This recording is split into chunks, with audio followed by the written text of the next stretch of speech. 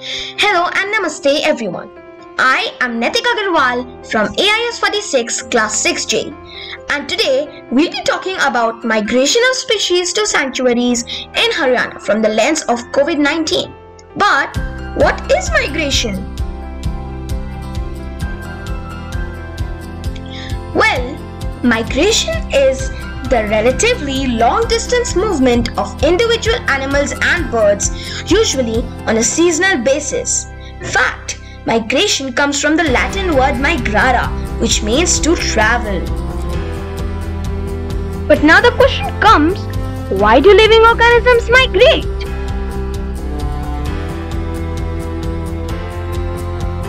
The basic reasons for migration are food, shelter, breeding or reproduction, and surviving harsh climatic conditions.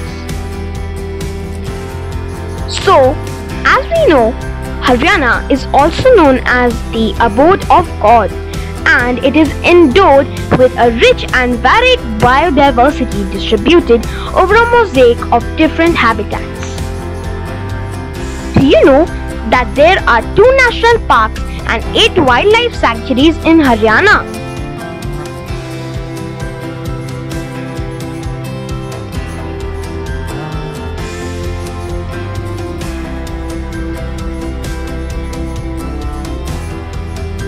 Now let's have a look on some of the migratory birds spotted in Haryana in 2020.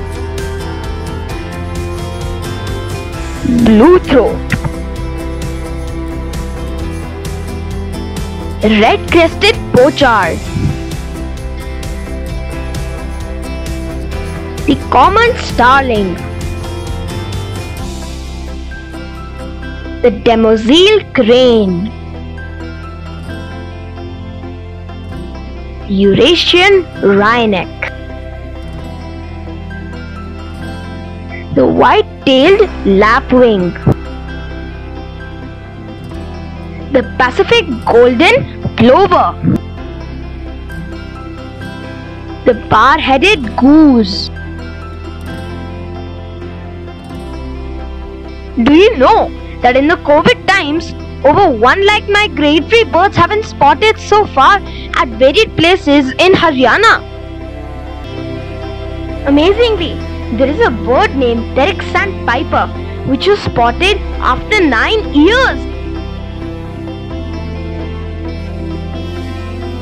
Unlike in the case of humans, the COVID-19 lockdown seems to have had a positive impact on animals and birds.